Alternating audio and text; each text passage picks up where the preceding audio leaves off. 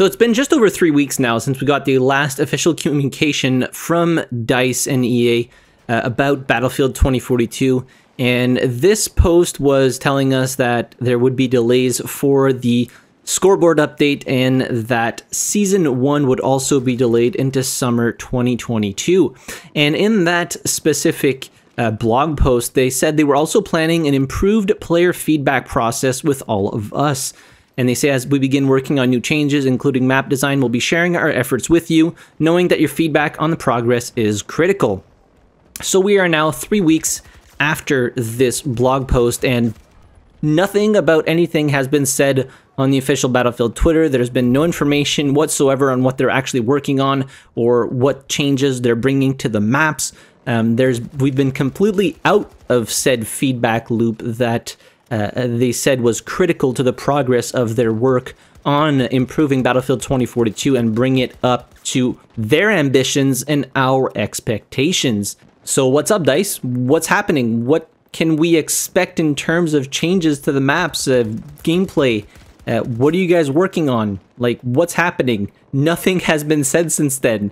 Hell, they didn't even share the new skin that was released today in Battlefield for the weekly challenge. It seems like they're just going completely dark on communication, and honestly, the future of Battlefield 2042 isn't looking all that great, with player numbers dwindling quickly below sometimes 2,000 players on Steam, albeit that's not indicative of the entirety of the player base, but it does paint a pretty bleak picture for the current state of Battlefield 2042 and how it is not at all what the Battlefield players, or actually any players, want from the game. Like, with the amount of studios they have working on Battlefield 2042, and if they really truly want to improve the feedback process and get players involved in said feedback, as they stated, it is critical to their progress.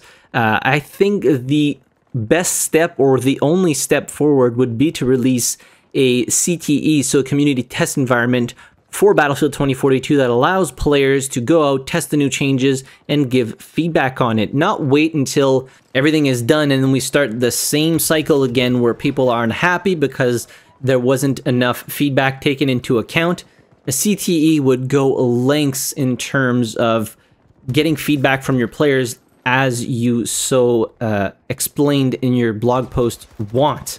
CTE did great things for Battlefield 4. Hell, there was even a map built from the ground up with the players. Like, on the CTE, there was even a gray box, I think that's the proper term, of the map that we now know as Operation Outbreak. And I truly believe that the CTE was a big help to the now success of Battlefield 4. Hell, we even had a CTE in Battlefield 1, and some changes were tried out on there, and the overwhelming community feedback was, no, these changes are good, or yes, these changes are in fact what we want in the live game. And when those changes went through the mass testing of the player base of the game, then they would release those changes onto the live game. So those people that don't want to try it out, they don't have to, but at least you get a very big pool of feedback as opposed to the somewhat possibly insignificant amount of testing you would get in-house with only the studios working on the game. So I think